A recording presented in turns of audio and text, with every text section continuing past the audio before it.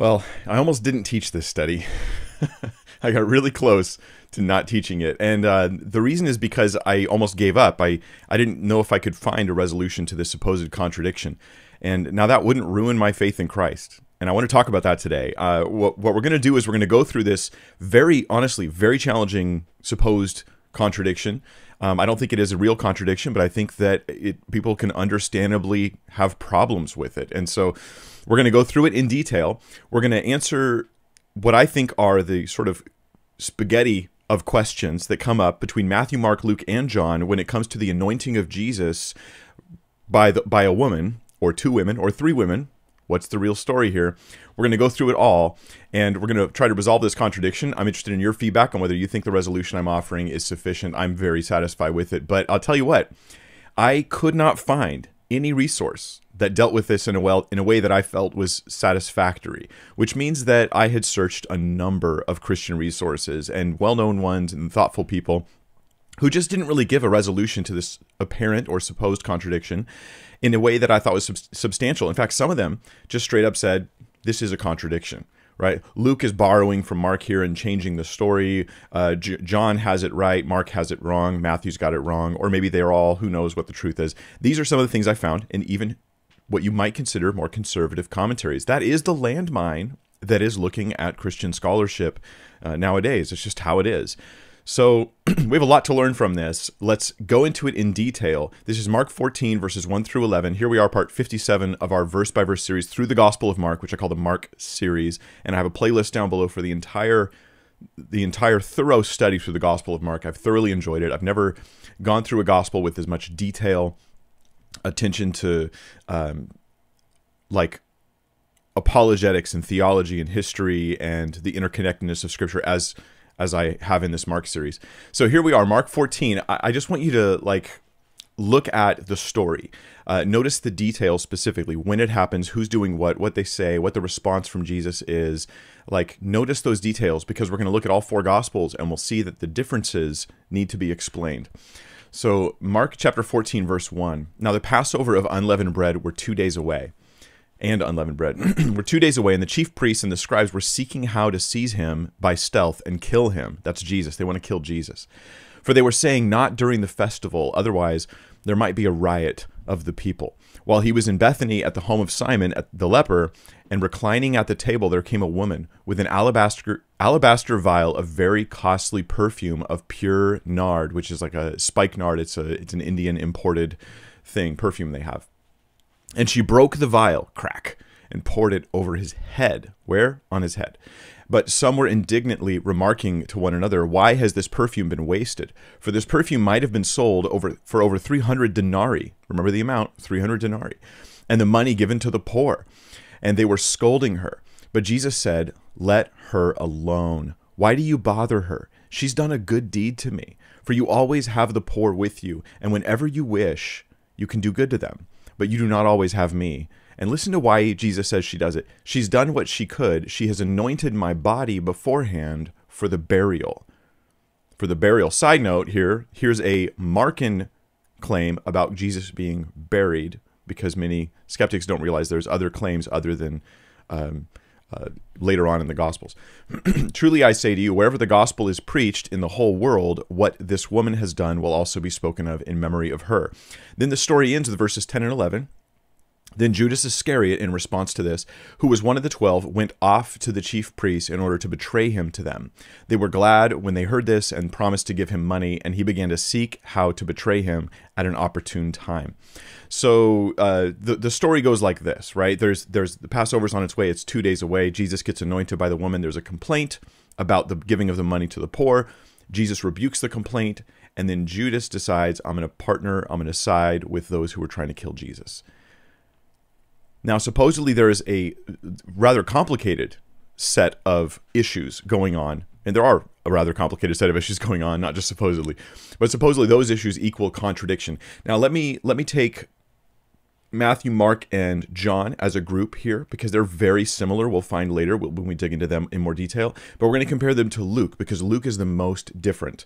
In Luke, we have real differences between what we just read and the way Luke talks about an event where a woman anoints Jesus. And the first difference you need to know as we start looking at Luke 7 is that this is happening at a whole different time, at a whole different place. It's earlier in Jesus' ministry, and it's located in Galilee. Now, if in the map of Israel, Israel's like a smaller California as far as the shape, right? So it's kind of long like that.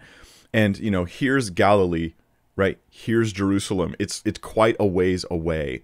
And so Luke has this happening very far away from Bethany, from the area of Jerusalem. Here's what Luke says, Luke 7:36. Now one of the Pharisees was requesting him to dine with him. Okay, that's already different. It's a Pharisee. Well, it didn't appear to be a Pharisee in Mark's account. And he entered the Pharisee's house and reclined at the table. And there was a woman in the city who was a sinner. Okay, now the nature of the woman's different. She's a sinner. And when she learned that he was reclining at the table in the Pharisee's house, she brought an alabaster vial of perfume. Okay, that's the same. It's an alabaster flask again, or vial. And standing behind him at his feet, weeping, she began to wet his feet with her tears and kept wiping them with the hair of her head and kissing his feet and anointing them with the perfume. So he gets anointed in this story as well. Now, I meant to put it on your screen. Now, when the Pharisees who had invited him saw this, he said to himself, if this man were a prophet, he would know who and what sort of person this woman is who's touching him, that she's a sinner. Notice the complaint here is different. It's not about the problem of the poor being taken care of by this expensive perfume. It's the issue of her being a sinner, touching Jesus. And the Pharisee, obviously he's a Pharisee, so it's understandable that he's pointing that out. And then in verse 40, Jesus answered to him, Simon, I have something to say to you. Now this is another one of the similarities. Here we have similarities and differences coexisting between these Gospels. I think it can be reconciled, but I think we have to reconcile it with integrity and not just hand wave things away.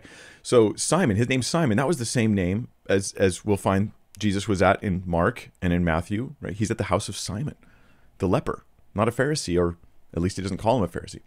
So that's interesting. And he replied, say it, teacher. A money lender, Jesus tells this story, a money lender had two debtors, one owed 500 denarii and the other 50. When they were unable to repay, he graciously forgave them both. So which of them will love him more? Simon answered and said, I suppose the one who he forgave more. And he said to him, you've judged correctly. Turning toward the woman, he said to Simon, do you see this woman? I entered your house. You gave me no water for my feet, but she has wet my feet with her tears and wiped them with her hair. You gave me no kiss, but she, since the time I came in, has not ceased to kiss my feet. You did not anoint my head with oil, but she anointed my feet with perfume. For this reason, I say to you, her sins, which are many, have been forgiven, for she loved much. But he who is forgiven little loves little. Then he said to her, your sins have been forgiven. Those who were reclining at the table with him began to say to themselves, who is this man who even forgives sins? And then the story goes on, but that's probably the relevant section we should read for today. Let me point out some of these similarities and differences again to you. There's a woman who puts perfume on Jesus. Okay, that obviously is a very noticeable similarity between these stories. Then we have an alabaster flask or alabaster vial being used. That seems like a notable similarity to us. We also have the name of the guy. It's the same, Simon. But there's a massive number of differences, and those differences are huge. So they're like, it seems to be a different event because it happens in Galilee versus Bethany. The differences, let me just give you the list of them now. It's in the middle of Jesus' ministry, not at the end. It's at the house of a Pharisee, not apparently a leper. And it's possible that he was a leper who was healed, so it could be the same Simon, you might say that, but then how could his house be in Bethany? See, that explanation doesn't really work well. But also the reasoning is different. This woman in Luke 7, earlier in Jesus' ministry, anoints him for gratitude. She gives him this perfume as a way of love and indebtedness because of his grace. He loves her because he's been forgiven. She's been forgiven. But the woman in Mark and in Matthew and in John, that woman, she's doing it because of his burial. It's a different reason. It's a different purpose. Now, the woman is a different kind of woman. She's known to be a sinner, right? In Luke, it's all that we know about her is she's some kind of sinner. She's some kind of a known sinful woman. Yet Mary of Bethany, we don't know anything negative about her. And John says that it's Mary, Lazarus' sister. Everything we know about Mary is good and positive. We have no reason to correlate known sinner with Mary of Bethany. So these seem to be two different women. She uses the perfume, true, is used in both stories, but in Luke, we don't know how much is used. We don't know how much is used. Yet in In Mark, it's the entire vial, which ended up being 300 denarii, or a year's wage. So the amount used is quite different. Typically, according to Craig Keener in his Bible background commentary, he says that what was typical in these alabaster flasks was 1 ounce or less of actual liquid, of actual perfume. So when she pours out this flask on Jesus, since it's typical, most likely it was a very small amount as opposed to a large amount. Then the complaint is different as well. Here's another difference that makes these obviously different accounts. The complaint in Luke is that she's being allowed to touch him. The complaint in Matthew, Mark, John is the cost of the perfume. And we don't even know in Luke what kind of perfume it is. It's not even relevant. It doesn't matter. It's the woman touching him that's more highlighted. It's not the nature of the perfume, because it's not a complaint about the perfume. So the lesson is also different. The lesson in Luke is she loves because she's forgiven. And if you love Jesus, it's because you realize he forgave you. And if you're struggling in your love for God, it's probably because you're struggling in your appreciation for his grace in your life. And that's a huge thing to learn there. But in Mark, it's about the centrality of Christ's death. And we'll get there next week when we cover this topic more theologically. So it's about the centrality of the death of Christ in the gospel message. That's the importance of it. It's key. It's central that Jesus dies for us. That's what's going on in Mark. Totally different in Luke. So here's the thing. If I'm going to explain, and this is the easy part for today's study, and it's all apologetics today, right? Sometimes we do apologetics, more theology, more verse-by-verse stuff. Today's all apologetics, although it involves a bunch of verse-by-verse stuff, but that's what it is. Defending the truth, the veracity of the various parts of the Christian faith. So there's 3 elements. If I'm going to say these are just different accounts, there's 3 elements that seem oddly similar. The alabaster flask, the wiping of the feet with hair, including a woman doing an anointing, and the nature of 2 guys named Simon, okay? And so this has led some scholars, even some scholars who are normally conservative that I read, this is why when you guys are like, what scholars do you recommend? What books? Well, sometimes I struggle to recommend things because sometimes it's like landmines, you know, it's like a wonderful orchard full of wonderful fruit along with landmines, and that's like what reading scholarship is. Sometimes you get these great things, sometimes it's just... You know, so some scholars that I would read would say, well, Luke just borrowed from Mark. And that's their conclusion, is the reason why there's these elements of similarity, the alabaster flask, the woman anointing, and the wiping of the feet with hair, which happens in John as well. And the name Simon, that all this stuff is just borrowing. But I think there's much better explanations, and scholars are often way too quick to assume contradiction or fact-changing, things happening in the Gospels. So let's talk about this a little bit. And you got to read a lot to get to these answers, but they're there. So Robert Stein, in his commentary on Luke, talks about the alabaster flask, and it gives us insight. Because as 21st century people, we read Luke, and we don't know that it's totally normal that perfume is held in an alabaster flask, right? Here's what Robert Stein says. Alabaster is a soft stone that frequently was used to make perfume containers, and thousands of such containers have been found. In other words, it's not even significant that it was an alabaster flask. I've even heard pastors make a big deal about the perfume. It was an alabaster, and alabaster was this rare thing. And they think the value of the perfume in Mark is because it was alabaster. Okay, that's probably not accurate. This was the typical perfume container. The value is that it was so much, not an ounce, but it was a whole 12-ounce thing, or they call it a pound, but it was 12 ounces. And it was spikenard, which is imported from India, grown like the Himalayas or something, right? This is like rare, imported, and expensive stuff. But this is just typical perfume, what Jesus seems to be getting in Luke. So that similarity doesn't look like borrowing. It looks like real cultural, just typical behavior. Alabaster flask. Let's talk about the anointing of the woman. The fact that a woman anoints in 2 different times in Jesus' ministry, if you take 2 accounts instead of 3, we'll talk about that later. Is it 3? The fact that this happens isn't that surprising when you consider the following. That it was typical in their culture when a guest came over to your home to anoint them with something. That was not that weird. And it was even more so typical if the guest was a well-known and highly respected teacher or rabbi.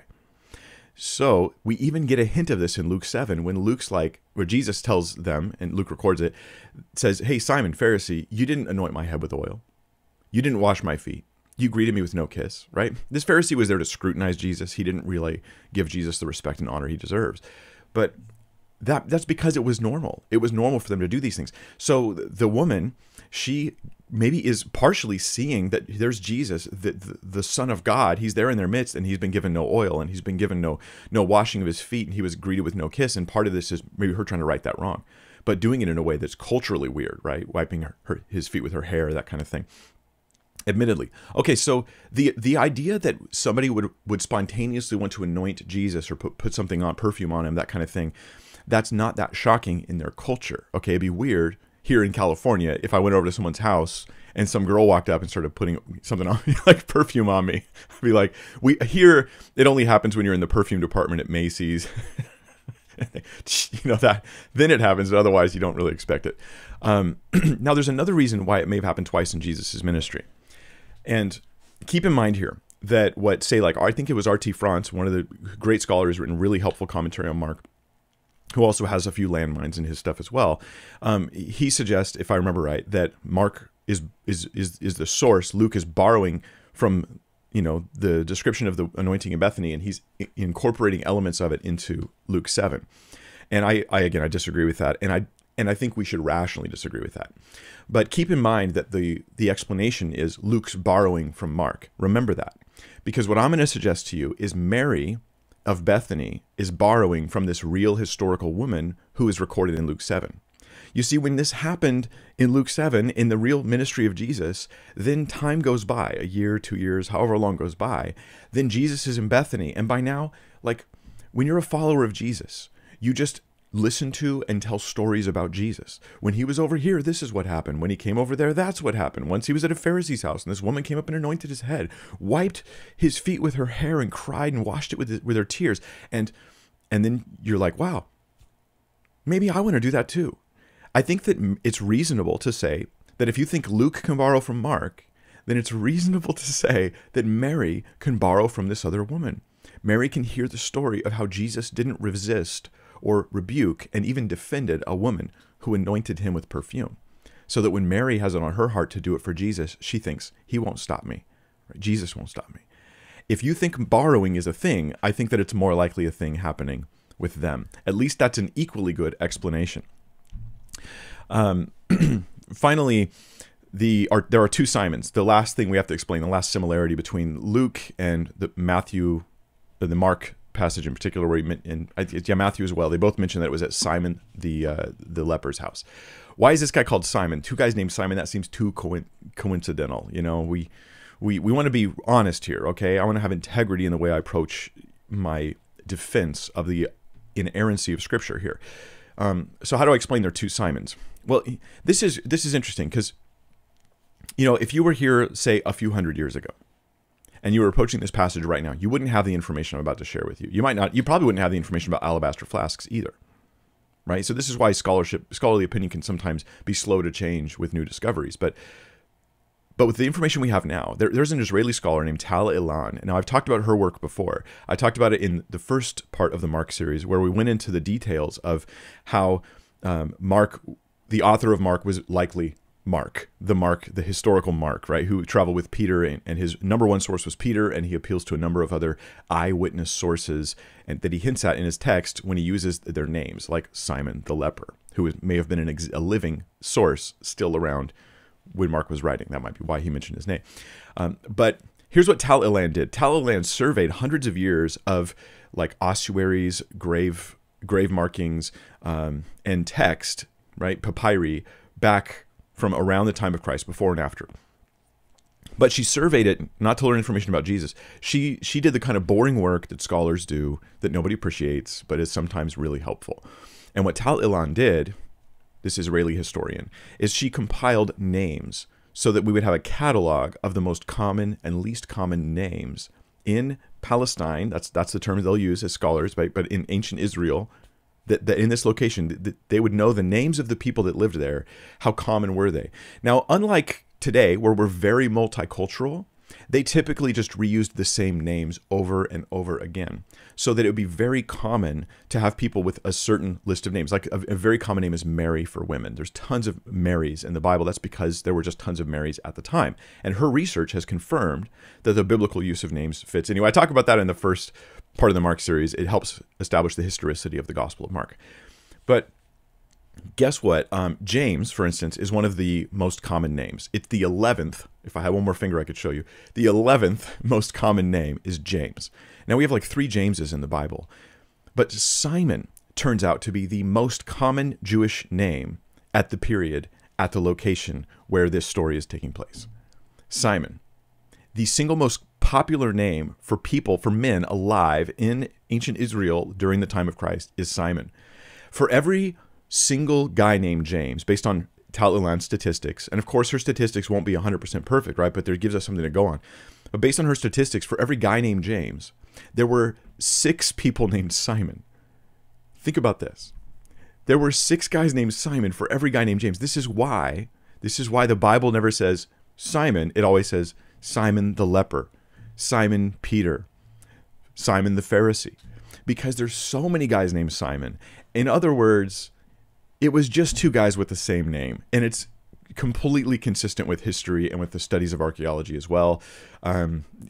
Yeah, one's in Bethany, one's in Galilee, one's a Pharisee, one was a former leper. He's not continuing to be a leper. People wouldn't be visiting in his home. Maybe Jesus might go see him, but they're not going to host a dinner there. And so, yeah, these are things that make a lot of sense. The differences say there are 2 stories, and the similarities are explained through understanding the culture and the history of the time. Those similarities all work. There's also something else that makes even more sense if there were 2 times that this happened, right? Because in Mark and Matthew and John recording the anointing at the end of Jesus' ministry, again, you guys are on this is an apologetics journey here today with me, and I'm part of the reason why I'm doing this, by the way, is because I couldn't find a single good resource who did like an honest analytical work through and came to a satisfactory conclusion. There was like hand-waving stuff that went on, or claims of contradiction. So this is a resource that can be out there. Whenever I see missing resources, I like to create those resources if possible. So this is that resource. Pardon me. Which is why I decided to do the entire study on this topic, because it's so convoluted if you don't deal with it individually. Okay, so here's the other thing. My final piece in the case of why Luke is not borrowing.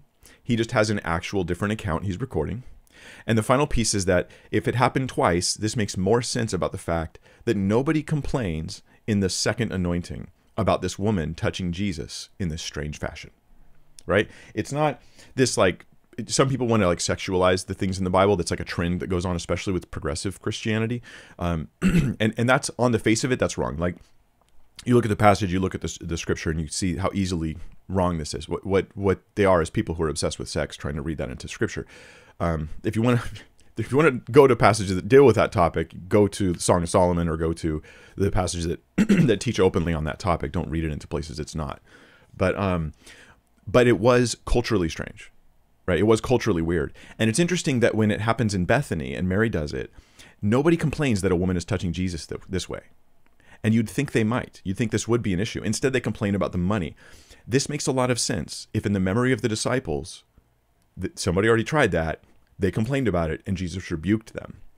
If you're a disciple who wants to find fault in what this woman's doing, you know you can't find fault in her actually putting perfume on Jesus or touching his feet.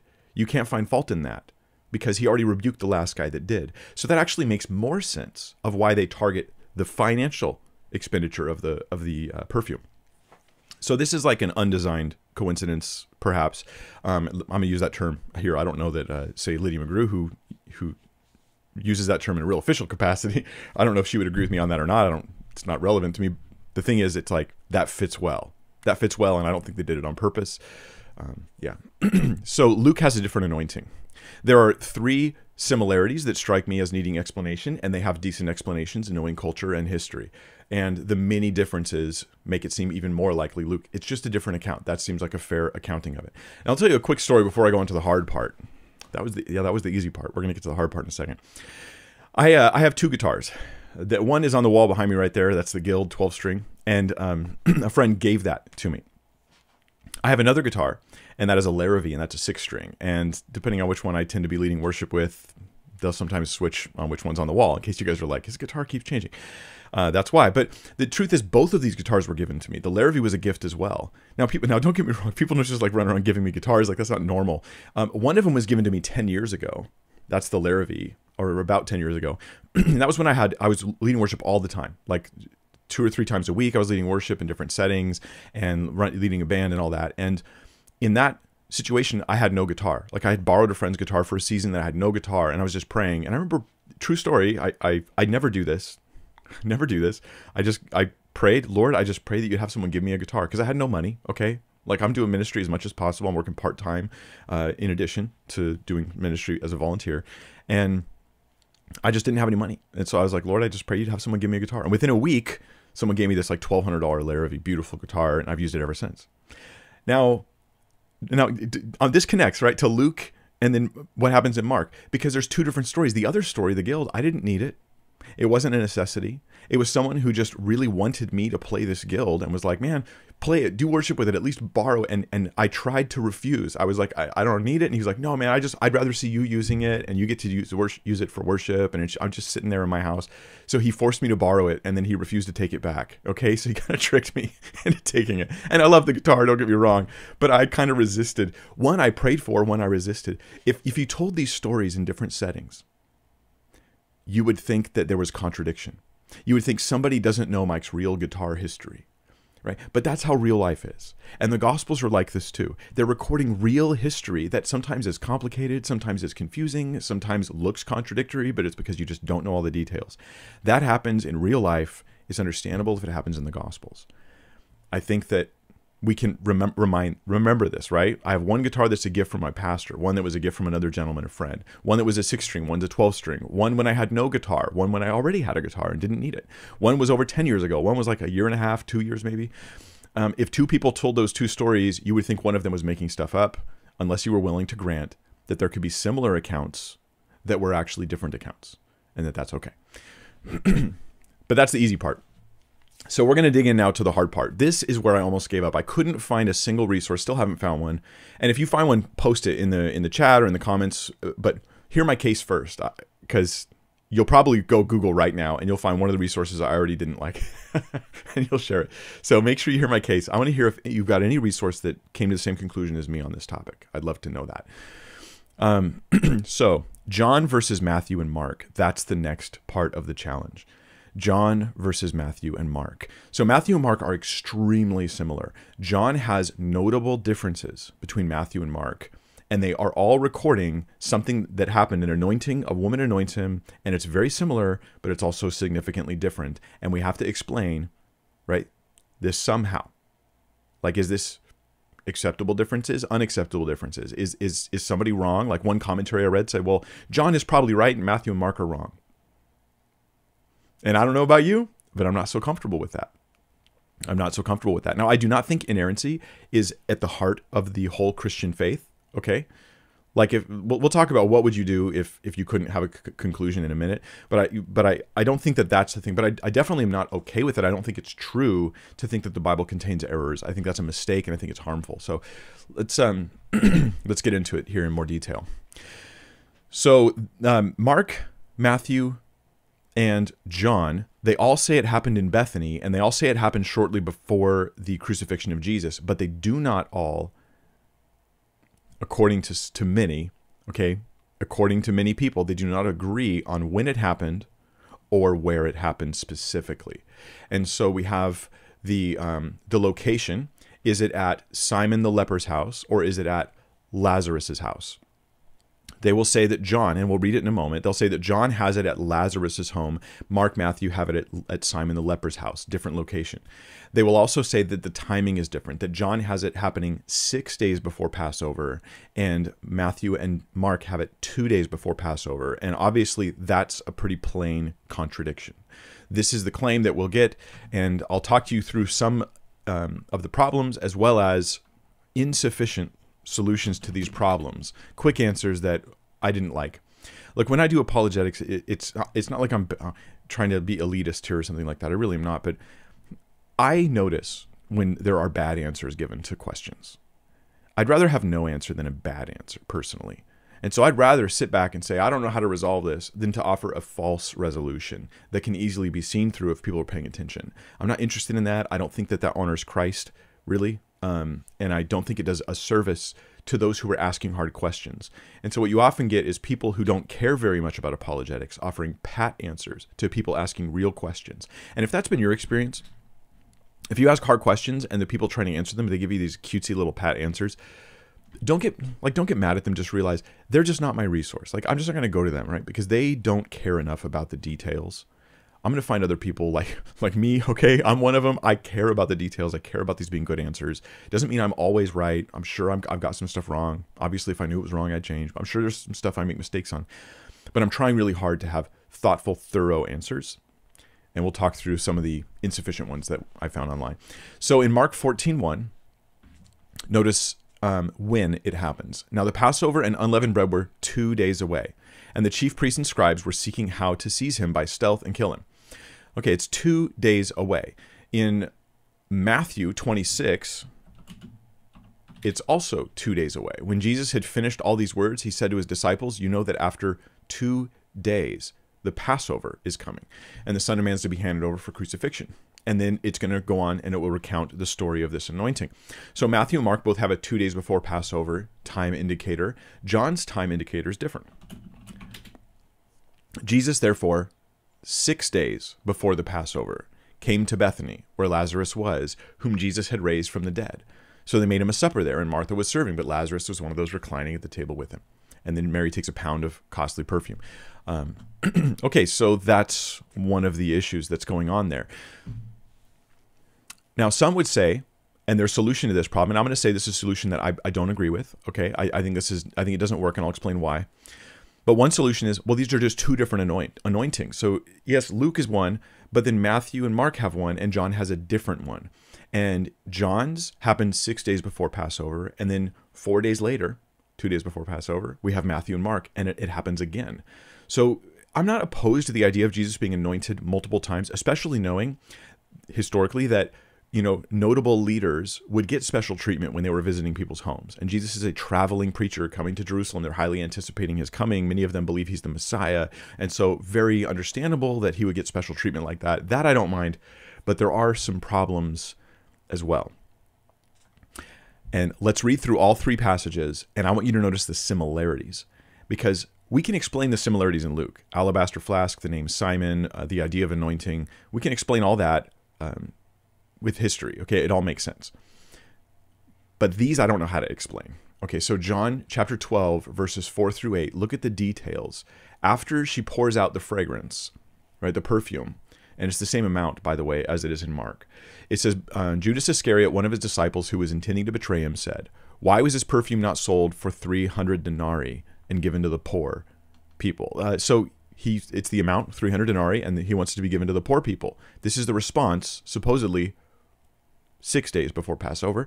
Now, he said this not because he was concerned about the poor, but because he was a thief. And as he had the money box, he used to pilfer what was put into it. And Jesus says, "Let her alone. Leave her alone." And then he explains why she's doing it. She's kept it for the day of my burial. Right? She let her keep it so she could use it for me, for my burial. "For you always have the poor with you, but you do not always have me." And then it's the rebuke. Notice the rebuke. That sounds eerily similar to Mark, doesn't it? Well, let's look at both of those passages again. So Matthew 26, verses 8 through 13.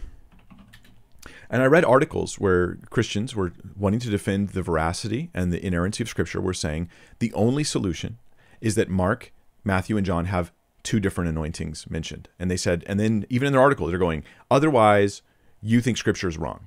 And I think this is where you guys need to slow your roll. You can be wrong about your interpretation without throwing the Bible under the bus. But anyways, Matthew 26, let's push on that interpretation a bit.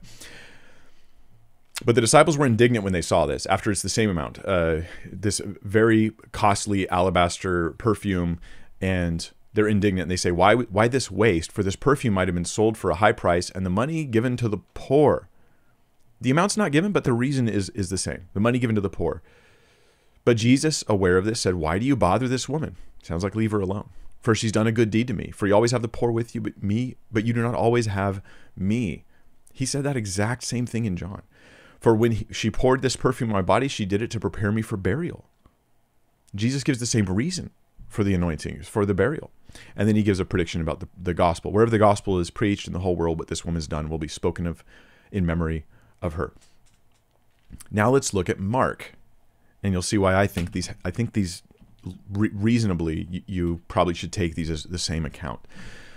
But some were indignantly remarking to one another, why has this perfume been wasted? Why this waste? For this perfume might have been sold for over 300 denarii. That's exactly the same exact amount of money as what John said, and given to the poor, and for the same purpose. And they were scolding her, but Jesus said, let her alone. That's exactly what John said. Leave her alone. Let her alone. To be word for word, let her alone. Why do you bother her? She's done a good deed to me. For you always have the poor with you. That's what Jesus said in John and Matthew. And you could do them good whenever you wish, but you do not always have me. She's done what she could. She's anointed my body beforehand for burial. So the purpose is the same for burial in Matthew, Mark, and John. Truly I say to you, wherever the gospel is preached in the whole world, what this woman has done will also be spoken of in memory of her. Conclusion. It's the same complaint. It could have been sold for the poor. In John, it's just Judas. He's highlighted. Doesn't mean he's the only one who complained, but John's highlighting Judas because he's focusing on that. But in Matthew and Mark, it's the exact same complaint, right? And we'll find in Mark that there's what's called a Markan sandwich. I'll explain this later, but basically Mark is using the story of Judas, and Matthew does as well. He says, look, here's a meeting of the spoiler alert, I'm giving you some spoilers here. Here's a meeting in Matthew and Mark. It goes this way. First couple verses of the chapter, there's a meeting where the leaders of Israel want to kill Jesus, but they can't pull it off during the feast because there might be a riot. Then there's this incident with the anointing, which triggers Judas, then the next couple verses, to go and meet with the leaders and say, okay, I'll betray him. So in Matthew and Mark, this is the reason that Judas betrays Jesus. And in John, this is also a specific Judas-focused moment. So they're the same thing. It seems very clearly true, they're the same thing. It's the same kind of perfume. It's for the same amount. The cost is the same. And Jesus literally says the same thing. Stop bothering her. It's for my burial. You'll always have the poor with you. It seems very implausible that John and Matthew and Mark have different accounts, but this is how many online that I found would try to resolve the issue. I found an article written by a PhD who was like, these are different accounts. So that seems really implausible. So then we get pushed back over to the other question. I'm taking you on my journey of discovery as I went through this issue here. The next question is, okay, well, why can't we say that they're just one event? What's the problem here? And then now we narrow down our issues into two issues. There's only two issues left to consider in this whole issue. One is the location issue. According to the critics and according to many Christians, John has this happening at Lazarus's house. Mark and Matthew have it happening at Simon the leper's house. We have to explain the location issue. They all say it's in Bethany, but at a different home. Then there's a timing issue, second issue we have to deal with. And Mark says it's 2 days before Passover, as does Matthew. And to be specific, that's after Palm Sunday when Jesus comes in with the triumphal entry. Matthew and Mark both have Palm Sunday, and then 2 days before Passover, this is when all this goes down. And then John has it happening 6 days before Passover, before Palm Sunday. Now, some people will just be like, I don't care. Like, I don't care. I don't care. I don't even care if John just got it wrong or Mark and Matthew got it wrong. Like, I don't care. It's just the timing issue. It doesn't relate to the fact that it happened. It doesn't relate to the evidence for the resurrection of Christ. I think that you're half right, okay? It's right that this doesn't undermine Christianity as a whole. But that doesn't mean it doesn't matter at all, right? It still matters that we realize there's a line that's being crossed if we say that we can grant error in the text of Scripture regarding the things that it's relating. Now, you could try to limit that error to random accidental errors about timing and things like that, and you're still a Christian. You can still believe the Bible's God's word and inspired, but it doesn't. But you feel you're crossing a line there because there is a line there. And so the question we need to ask is, am I supposed to cross that line? And I don't personally think so. And I don't think it's healthy to do so. So the timing issue. Now, some say, and their solution to the timing issue, we'll talk about timing first, then we'll deal with location. Was it Simon the leper or Simon the Pharisee? The timing issue is the hardest part, though. So some say the timing issue, and this was a PhD thing written by a PhD that I read. They go, Matthew, Mark, and John, none of them are committal on the timing. And I was like, huh? And another article I read said John is the one that's not committal. So John, even though he says 6 days before Passover, he's not committal on the timing. Let me walk you through why they say this, and I'll show why I don't think it actually works. Why John is committal on the time, and I'm just trying to be fair with the text here, right? So, in detail, Jesus, therefore, 6 days before Passover, came to Bethany, where Lazarus was. Okay, so far, I'm open, right? At this point in my study, I'm going, hey, that actually doesn't sound committal. All it really says is that 6 days before Passover, Jesus came to Bethany. It doesn't say 6 days before Passover, he had a meal in Bethany. That meal could have happened any time after he arrived at Bethany. He could have arrived 6 days before Passover. He's lodging in Bethany. It turns out in the Gospels we read, Jesus stayed. Overnight, he would stay at Bethany when he was visiting Jerusalem for Passover. Bethany's near Jerusalem, and not everybody can fit in Jerusalem during the feast. Everyone's cramming in there, right? There's no room at the inn, again, for Jesus. And so there he is at Bethany. He stays at Bethany. That's normal. That's possible. But here's why it doesn't work, okay? As you read the story, John tells you about the timing. 6 days before Passover, he came to Bethany where Lazarus was, whom Jesus had raised from the dead. So they made him a supper there. And when we get to verse 12 and 13, you'll realize this solution doesn't work. They made him a supper, and we've already kind of read through this, and the complaint they have, and then Jesus' response, okay? Right, then we get to verses 12 and 13, and we have, of course, the chief priest plan to put Lazarus to death, and anyway. Verse 12, next thing that happens. On the next day, the large crowd who had come to the feast, when they heard that Jesus was coming to Jerusalem, took branches of palm trees and went out to meet him and began to shout, Hosanna. So John's timeline is 6 days before Passover, Jesus comes to Bethany.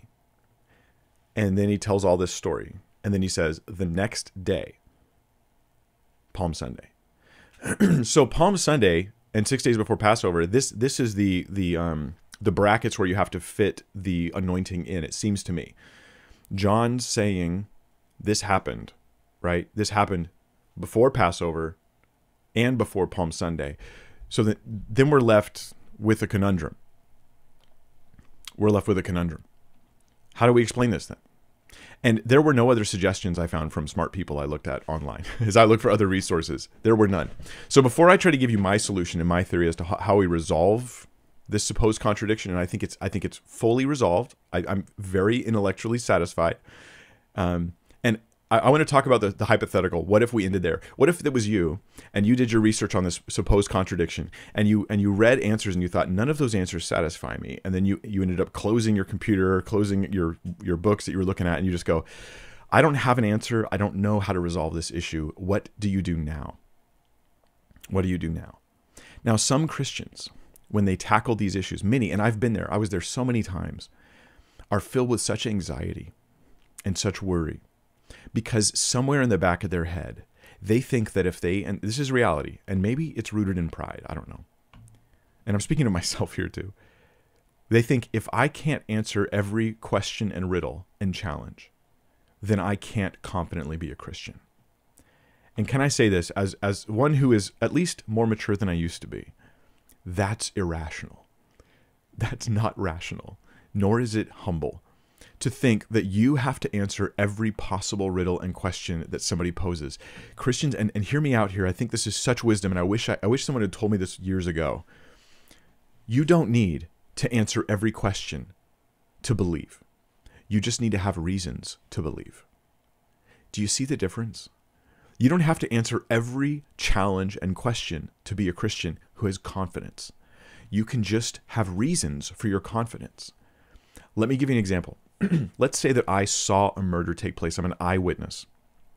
And there I see this man, he commits murder, and then we get to court, and I stand up and I present my eyewitness testimony that I saw it happen, and that's the guy. And by the way, I'm really good with faces. I'm terrible with names, but I'm super good with faces. And I'm like, that's definitely the guy. I recognize him. And then the prosecutor gets up and they go, well, how do you explain that he has a train ticket, Mike? How do you explain that he has a train ticket, that he was on a train when you supposedly saw him committing murder?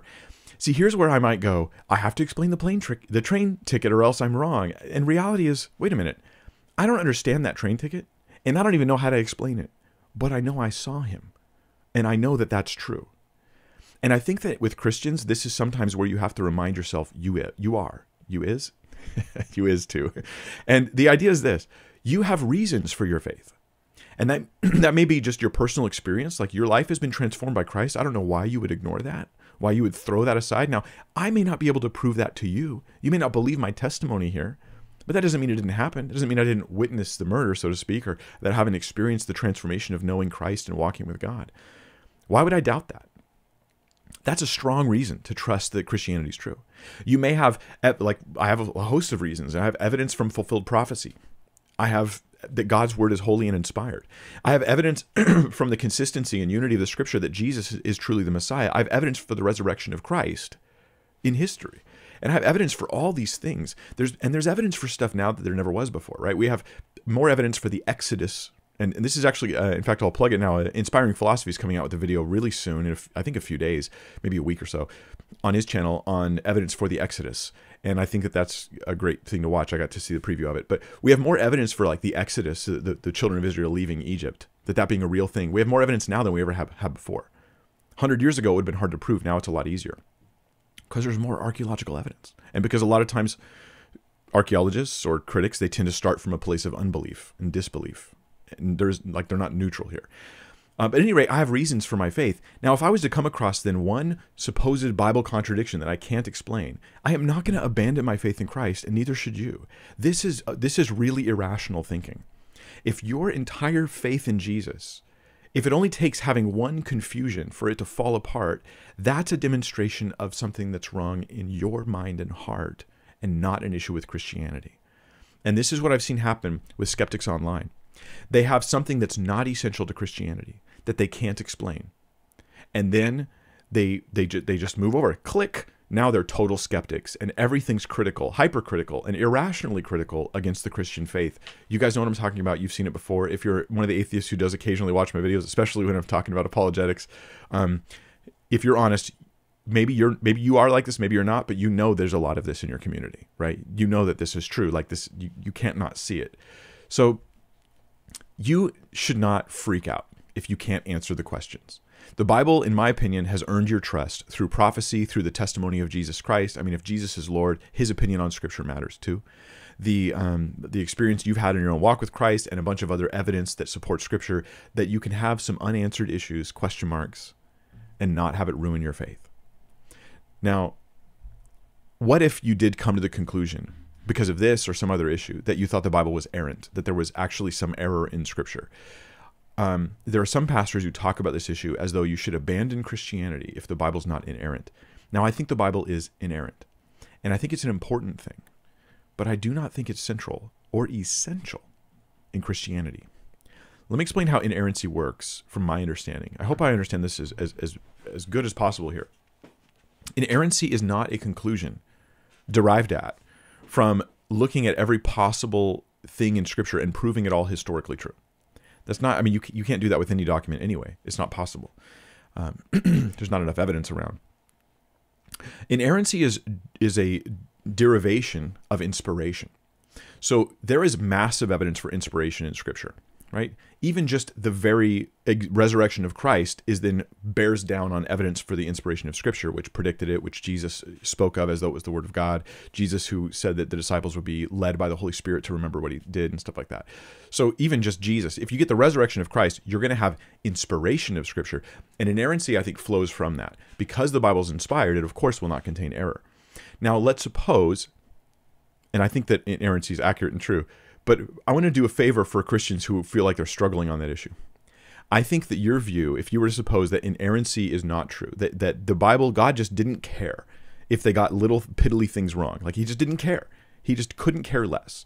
He's like, okay, John thought it was 6 days. Mark thought it was 2 days. I don't even care. The point is, I want you guys to get the lesson that's here, right? That there are some facts God didn't choose to correct, and he just still inspired, preserved the truth of his word. I think this creates problems, but it doesn't ruin your Christian faith. It does create problems because you do open the Bible. You then are now going to become really, every guy I've seen go down this road who rejects inerrancy, they become and you don't have to be this way, but it seems like it happens frequently. They become a flippant arbiter of what is true in Scripture versus what is not true in Scripture. And so it's hard for Scripture to have the authority it should have in our life if you don't have that view of inerrancy. But it can happen. There are some who don't go down that road. And it's possible, but it seems really quickly that people just they read a passage and are like, yeah, that's probably erroneous, and oh, that's probably true, and it's like Like, you're definitely not as reliable as Scripture. That's for sure. So that could be a little bit dangerous. But this shouldn't ruin your faith. This shouldn't end your trust in Christ. So unanswered issues should not ruin your trust in Christ. Like the resurrection of Christ is the center of the Christian faith, the person and resurrection and work of Christ, not the inerrancy of Scripture. The inspiration of Scripture follows logically, from the resurrection and from the central things in the Christian faith. Like, if you deny the inspiration of Scripture, you're being a ridiculously inconsistent Christian. But if you think that there may be errors, you should still be able to sleep at night. I think you're wrong, and I think it's unhealthy, and I think it's going to cause you harm. I don't think your faith is ruined at that point. So here we go. Some people I'm bringing comfort to, and others I'm going to make upset with this. I ask only that you don't react with your gut. Like, make sure you understood what I've said and what I'm saying here. Now let's go back through this and let's ask this question. Can Mark be fairly seen as consistent with John's telling of this event as just before Palm Sunday? Can I go to Mark? Because remember, my study's in Mark primarily. So I started with Mark, and then we'll go back to Matthew later. So I'm taking through my actual study process this week. I thought, John locks it in at 6 days before. I haven't heard anybody try to make a case, really make a case, detailed, that Mark and Matthew can be seen to be flexible on the timing. They're non-committal. Perhaps in Mark and Matthew, you're allowed to say this food thing happened, the anointing happened days prior. So I'm sure it exists somewhere, and if someone has this detailed analysis, share it, please, below. But having studied the passage already, I looked at it again. I looked at Mark again, and we're going to do it together now. And we're asking this question. Can Mark's time indicator of 2 days before Passover, can that somehow not apply to the anointing? That's the question. And then can we extend that to Matthew? We'll look at that afterwards. So here we are. Let's go through Mark 14, and I think we will find a satisfactory answer. And it's going to center around the idea of a Markan sandwich. Okay, okay. For those, let me pause and tell you this real quick. If you haven't heard this before, you need to understand this concept of what a Markan sandwich is. So a sandwich is like bread, meat, bread. Okay, so bread, meat, bread, and the Markan sandwich is a storytelling structure that Mark uses frequently. This is frequently seen. I've been going over it in the Mark series. We've been talking about Markan sandwiches. This is where Mark starts a story, interrupts it with a separate, different story, and then ends the first story. So the first story ends on like a cliffhanger or interrupted, and then he finishes it later after the middle story. And the reason he does this is because Mark in the gospel, under the inspiration of the Spirit, Mark is trying to use this story, the middle one, to give commentary on the story that was interrupted. Mark is a Markan sandwich in Mark 14. Here's how the sandwich works. In Mark 14, verses 1 through 2, now the Passover and unleavened bread were 2 days away, and the chief priests and the scribes were seeking how they might seize him by stealth and kill him, for they were saying, not during the festival, otherwise there might be a riot of the people. Mark's first part of his sandwich is, first piece of bread, they want to attack Jesus, they want to kill Jesus, but they can't because there'll be a riot among the people, so they have no solution. Then he tells the story, verses 3 through 9, of the anointing, which is the occasion that offends Judas. And then in verse 10, we get to the end of the sandwich, the second piece of bread. Then Judas Iscariot, who was one of the 12, went off to the chief priests in order to betray him to them. And they were glad when they heard this. Why? Because it solves the problem they had in verses 1 and 2. This is a Markan sandwich. So the theory is this. This is a meeting. Mark's 2 days before Passover in Mark 14, and in Matthew as well. We'll get there in a minute. And I think Matthew makes it even stronger, this case. Mark's like this. Hey, 2 days before Passover, the high priests and his ruling leaders, they had a meeting together to plot against Jesus. But they had a problem in their meeting. They couldn't get Jesus in public, and they didn't have access to him in private. And so let me tell you a story that relates to this. Jesus, while he was at Bethany, he had this event where there was the anointing, and then they were like, give it to the poor. And Jesus was like, psh, psh, psh, you're being dumb. And Judas was offended. And the next thing is Judas becomes the solution to this plot with the high priests. Mark then, in my theory here, and I didn't know if anybody else had come up with this, was dating not the meal. He's dating the chief priests and scribes meeting together and having a plot. Right? There's a meeting where these leaders are plotting how they can kill Jesus, and they realize their dilemma. Now, this could be a weak part. This, admittedly, okay, full disclosure, this could be a weak spot in my theory. Because Mark 14, verses 1 and 2, while it does say 2 days, and then it relates something about it has nothing to do with this feast or this meal or this anointing moment. It has everything to do with something that happened somewhere else. He doesn't specifically say there's a meeting, right? So he doesn't say 2 days, there's a meeting. So I admit that. But there had to be some kind of meeting because they have an agreement they've come to. The chief priests and the scribes, they have an agreement. And they're obviously plotting because they're seeking by stealth how to kill him. This is not something they're having like a discussion publicly about. They're having it in private. Maybe Nicodemus was the inside man. He got saved and ended up later telling the church about this meeting. But they said, like, not during the festival. Otherwise, there might be a riot among the people. So this could imply a meeting because they would have to get together to have that discussion. So then Mark 3 through 9, again, it happens while he's at Bethany. Notice the timing indicator is different. Mark, let me highlight the important sections. 2 days away from unleavened bread and Passover, and the chief priests and scribes, and I'll add, were having a meeting. Then he switches subjects. While he was at Bethany, or in Bethany, at the home of Simon the leper, reclining at the table, there came a woman with an alabaster vial. And so we have a separate event. The timing indicator for the meal is just while he's at Bethany. That is actually a very generic timing indicator, isn't it? Right? 2 days before Passover, there's a meeting. And by the way, let me insert the meat of my sandwich. While Jesus was at Bethany, there was this event that relates to the meeting I'm telling you about now. Do you catch my point? I think you do.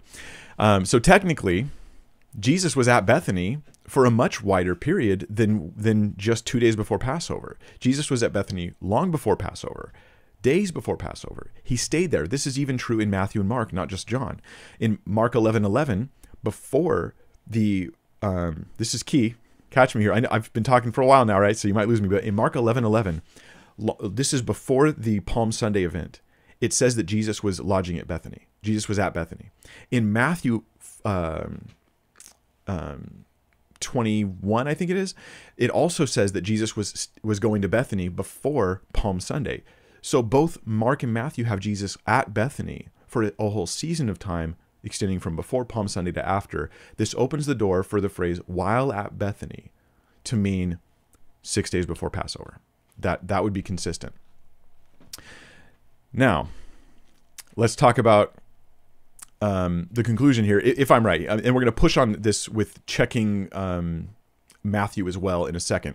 But my thought is Mark didn't relocate it chronologically. That's not what he's doing. Mark is not saying, I'll pretend it happened when it didn't. Mark thematically moves it, right? He dates the meeting, and then he tells you a related story that happened a few days prior. He's fitting it thematically because it relates to the plot. Now, how can I support that claim? Is there evidence that I can bring in? Because you have to admit it's possible. Like, okay, well, Mark could be doing that, right? While at Bethany, that could be a generic sense. But how can I support these claims?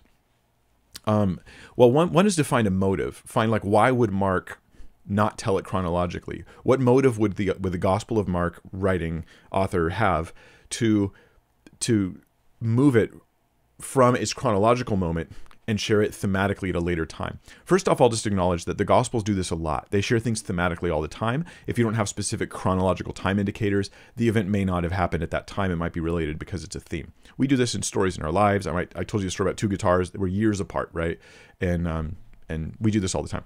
But in Mark specifically, chapters 11 through 13, right, where he should have shared the story chronologically is in chapter 11. That's where it would have fit, the anointing at Bethany. But in chapters 11 through 13, Mark is obsessed with other issues, right? He's very thematic in his sharing of Jesus's ministry. And in Mark 11 through 13, he's about judgment on Jerusalem. So it makes sense that he tells the story of the anointing, which has to do with the death of Jesus, not judgment on Jerusalem. He tells it now in Mark 14, when the whole gospel has shifted to the topic of the death of Christ.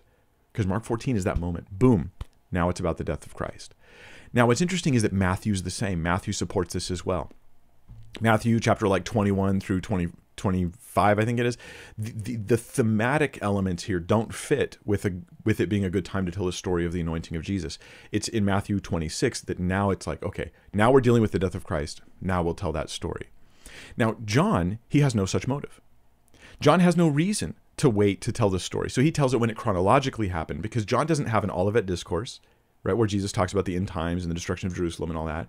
He doesn't have the same section and segment that's going on in Matthew and Mark. So he has no need to tell the story at a different location. So he puts it when it chronologically happened. All of that makes a lot of sense to me. So the whole Mark and sandwich thing supports it. And without any specific reason to tell me that the meal in Bethany is forced to happen 2 days before Passover, I think that it's a plausible case. Now my theory can get extra support from Matthew. In Matthew 26, it makes explicit what I think is implicit in Mark, which is a meeting 2 days before Passover by the scribes and the high priests, not the meal that happened in a general time in Bethany. So here we are, Matthew 26, verse 1.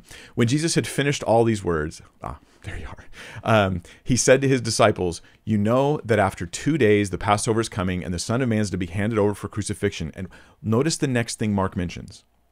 Then, what's the then? Well, then would be, he's talking after Jesus says 2 days before Passover. Okay, so in 2 days Passover is coming. So this is 2 days before Passover.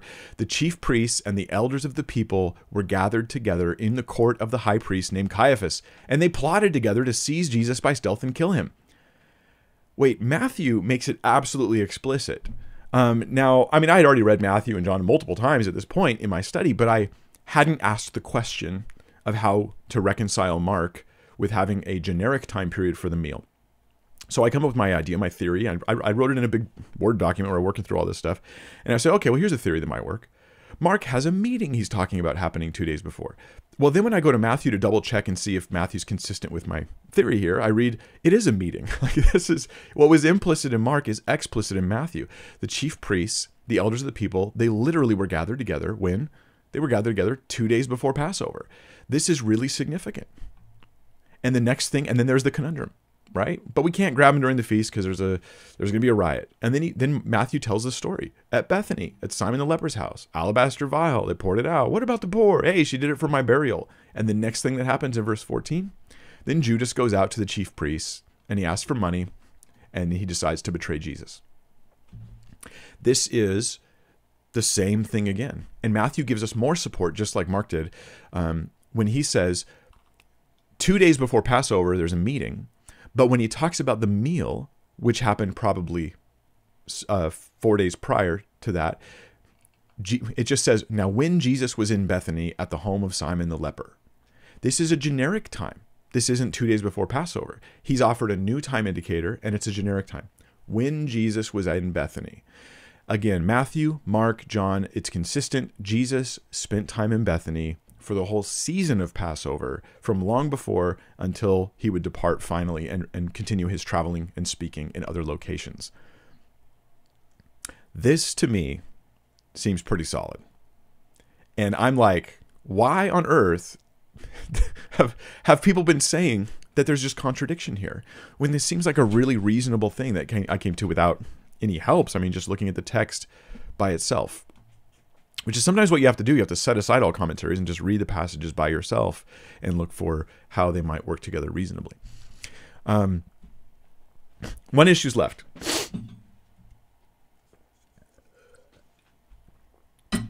All right, one issue's left. Was it at Lazarus' house or was it at Simon's house? If John and Matthew and Mark are talking about the same thing, why is it supposedly at two different homes? And here, I want to say it's not Matthew and Mark that are non-committal. They clearly say it's at Simon the leper's home. I think it's John that's non-committal, but we'll talk through it here. Some people would offer what I think is probably not the best explanation. It's possible. Okay, it is possible. I don't want to burn bridges here, but I don't prefer it. Okay, and one explanation is it's possible that Lazarus, Mary, and Martha, all living together, are living under the home of their father, and his name is Simon. And he was a leper, perhaps, who was healed by Jesus, right? So he's called Simon the leper. And that's actually entirely possible, right? That could totally work. What we don't have is evidence that confirms it, right? We don't have like external, something to help bolster the support of it. So it's possible, but it's kind of an argument from silence. So whose house are you going to? It depends on who you know at that house, right? If you know Lazarus, you say, I'm going to Lazarus's house. But if you know Simon, you say, I'm going to Simon's house. If you're John, and you've written about, and this is true with John, he's the only one that writes about the resurrection of Lazarus, then when you mention the home, you mention Lazarus. And if you're Mark, who doesn't mention Lazarus, right? Doesn't mention Mary of Bethany, right? He just says Simon the leper's home. Maybe Simon the leper was still alive and accessible to Mark's community, the people he was initially writing it for. And so that's why he does it that way. So that works, like that fits. It's just lacking confirmation, right? So what would my answer be to this? Well, in John chapter 12, verse 1, we read that, honestly, I don't think we're committed to thinking this happened at Lazarus's home. So let me walk you through this. I think it's John that's not committal. Jesus, therefore, 6 days before the Passover, came to Bethany where Lazarus was, whom Jesus had raised from the dead. Let's just look at the grammar. Jesus goes where? To Bethany. That's a city where Lazarus was. Where was Lazarus? He was in Bethany, the city. Okay, there's nothing there about the home. Right? Then you go on, it says, so they made him a supper there. Where's the there? He didn't mention Lazarus's home. The there contextually is Bethany. So John only commits to us that this supper happened at Bethany. Right? Bethany's where Lazarus was, and it's where the supper was. And Martha's there serving, and Lazarus is reclining at the table. Now you might think, if Martha's serving, it has to be Martha's home. That's not rational to say that has to be. There's probably a lot of people, right? There's the disciples of Jesus. The home is probably packed right now. So I would expect help coming from other people, especially people who love Jesus and want to serve. And so Lazarus is there. He's reclining at the table. Why would Lazarus be reclining? Well, Lazarus was raised from the dead not too long ago by Jesus. It makes sense that he would be one of the honored guests as well. And so he's not even mentioned as being the homeowner. Nothing there is committal. Nothing there is committal about where the meal happened. You can assume it's Lazarus's home because Martha's serving, but that's not what it says. It could easily be, and here's my thought, John doesn't care explaining to you whose home it's at because John has limited space to write about Jesus, right? And he doesn't want to introduce a new person to you, Simon the leper. He's already told you about one family, Mary, Martha, and Lazarus in Bethany. And they're specifically related to this story. He's not interested in the homeowner right now. The homeowner doesn't really factor into it. So he just talks around the issue of the house. Okay, he came to Bethany, you know, where Lazarus was, right? And Lazarus was there at the meal. And then Martha's there, and Mary is the one who anoints him with the oil. I think this is completely satisfactory. I am truly intellectually satisfied with this answer, and I don't like settling until I have them. Maybe I missed something. I've read the passages many times, and I don't see any problems that are there. If you guys think there's an issue with my resolution, I'd like to know. But remind yourself of this, that perhaps I've taken you on a journey of anxiety. And you felt, as you heard about the supposed contradiction, and when you heard that I almost gave up, which I put on the thumbnail, which meant I almost gave up looking for resolution. I didn't give up on Christ. I'm giving my faith or my trust or my appreciation for God's holy word or even the inerrancy of Scripture. I just would have been like, I don't know the answer. I give up trying. I don't know how to resolve that. It's unresolved, and I'm okay with that. But perhaps for you, it was an anxiety issue. And this would be me years ago. I would have been in your exact shoes like, oh, like I have to have the answer of everything or else everything falls apart. What I want to remind you is this.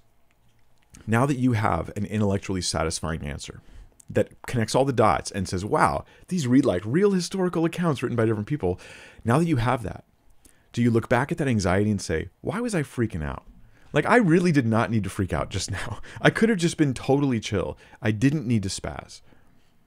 Remind yourself of that.